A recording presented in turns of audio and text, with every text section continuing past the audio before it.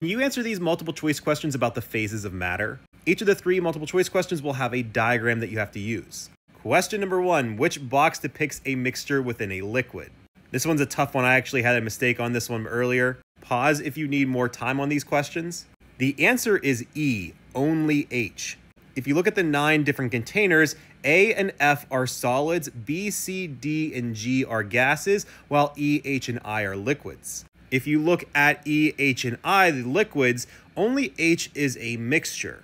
I is a single type of liquid, while E is also a single type of liquid, however, it is a compound.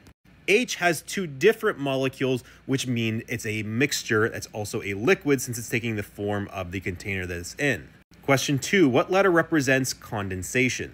Each of the different arrows represents the phases going from solid, liquid, and gases. The answer here is D, going from a gas to a liquid. Here's an explanation if you need it, but again, reminder, condensation is going from a gas to a liquid. Last question, number 3. Phase diagrams are used to depict changes in the properties of a solution at different temperatures and pressures. In the diagram above, A represents a solid, B represents a liquid, and C represents a gas.